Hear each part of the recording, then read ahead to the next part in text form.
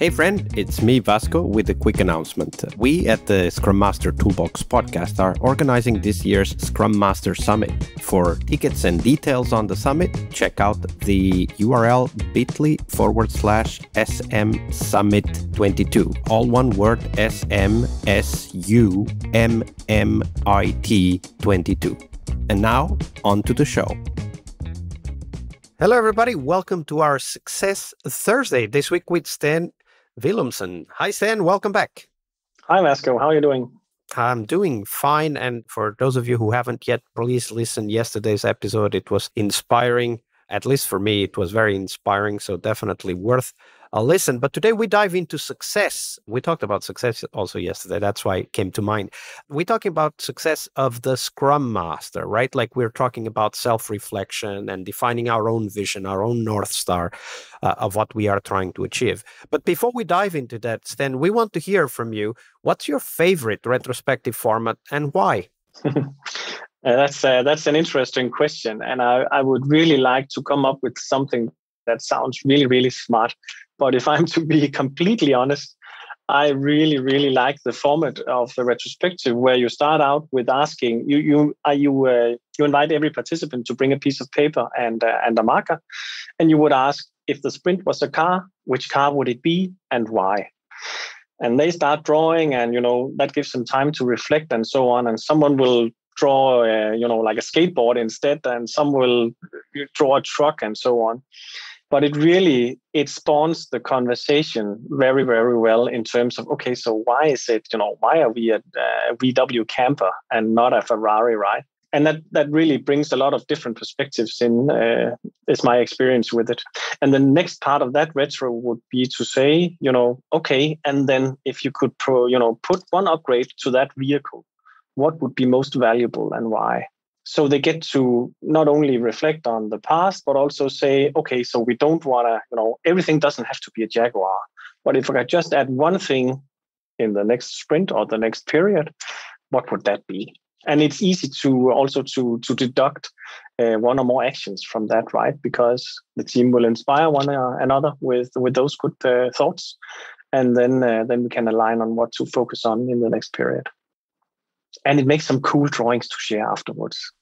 Yeah, absolutely. Like I was going to say that the first thing that comes to mind, of course, is that metaphorical thinking, meaning, using the car as the metaphor for whatever the sprint was, can enable a lot of creativity. But even if it doesn't, it's going to be so much fun, right? Like when people show up, whatever their impression of a car looks like, and then everybody starts laughing and asking, why does your car have one wheel bigger than the other? And Exactly. Why do you need wings in your car? And why do you have a lifesaver on the door of the car or whatever? Like all of those things come up, and it can be so much fun, relaxing, but also insightful to have those conversations. Absolutely. Yeah. So that's my favorite retrospective, I think. Absolutely. It's great retrospective format.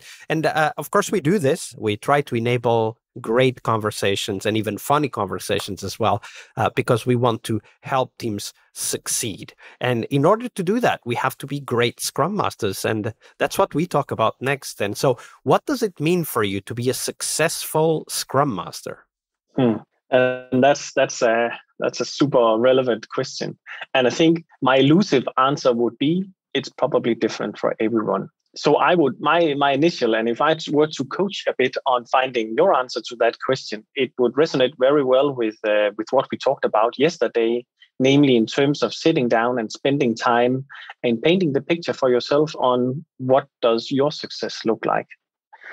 So to my point on that, it's probably different for everyone. For some, it would mean a means to progress career-wise. For some, it's to have your first team up and running in an efficient and high-performance manner. And so it can be different for anyone. So I really think it's important for you as an individual to sit down and think about, what does success mean to you? Because it's different, and you don't get it from the Scrum Guide, and you don't get it. You might get some input from your line manager or something like that, right? But it's very personal. So that answer, I'm sure, made me sound more like a politician than a Scrum Master, right? No, Evading you my don't own get away opinion. with that so easily, of course, because I imagine you did that thinking and that picturing, and we want to hear what that is for you. Great. So two things come to mind initially. One is very practical, I would say, when it comes to running things in an agile way. For me, it's around predictability of output from the team. It's very much, getting away from the guesswork on, how much are we able to manage within a sprint or within a period of time and so on and so forth. But, when you have that heightened sense, when you have that heightened predictability and you can, know what to expect to come out of the sprint or the period or whatever, that's really a success indicator for me, because that means, to have that kind of predictability, that means there's a lot of things that has to be in place already, right? Because it's never stronger than the weakest link and so on and so forth. And I think that's where the team really shines, is when they deliver what they set out to do, or what provides most value in agreement with our stakeholders. So I want the product owner, or whoever's the people sort of taking the tasks or implementing the tasks that we do, to be able to rely on us. And because, there's so much in it, it also underlines the team's commitment to what they set out to do and so on. And to have that kind of commitment, you need to have a strong culture. And to have a strong culture, there's so many layers to it before you hit that high level of predictability. So that's the one thing that comes to me first, is that. And then another success indicator to me personally is when I can begin to step away from the product team and not being, as not needed to be as close to them as I maybe was initially. So previous this week, we talked about coaching in many different directions, spending your time with the team, spending time with the product owner and the organization, probably leadership teams and so on and so forth. So when I can see that I can sort of ease my foot off the pedal with the team, because they are self-sustained, right? They have gained that momentum to drive things themselves. And I can, with a good conscience, go and support the product owner in his, marketing efforts in making his product shine in his part of the organization. Then I think I'm a success. Absolutely. I like how you use the car metaphor again, taking the foot off the pedal.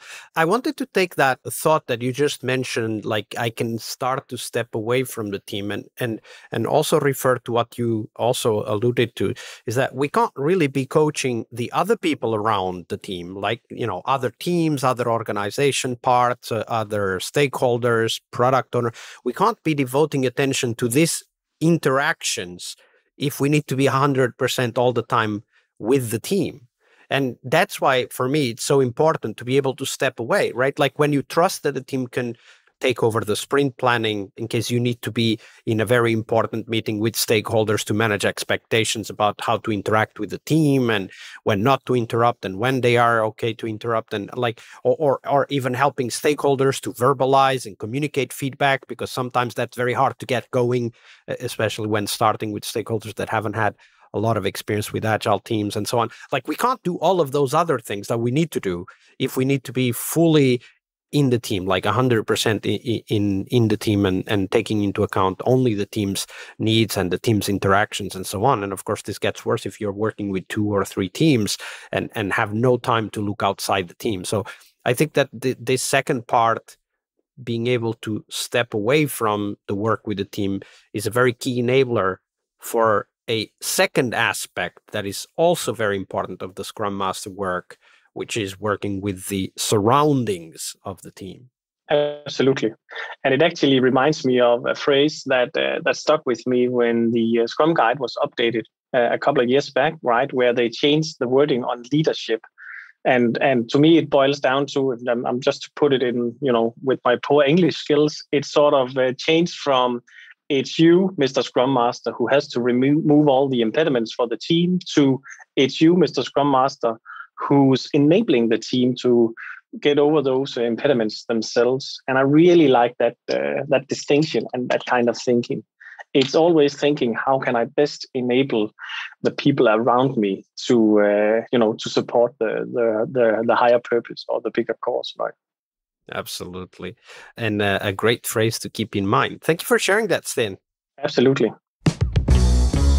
Hey friends, it's Vasco again, now with a bit longer announcement. I'm part of the team that is behind the Global Scrum Master Summit, the conference dedicated to the Scrum Master role. If you're a Scrum Master, the Scrum Master Summit is the place to learn, to share, and of course to meet new friends. We will have lots of live sessions where you can meet and network with other Scrum Masters from the whole globe. So make sure you check it at bit.ly/SM Summit 22. We have several amazing keynotes and 7 tracks that feature people like you and, of course, thought leaders sharing their insights, their knowledge, and helping you become an awesome Scrum Master. You can check out all of the details of the summit, including the keynotes announced, the track chairs, and much more at bit.ly/SM Summit 22. That's all one word. That's bit.ly/SM SUMMIT and the numeral 22. I'll see you on the conference floor.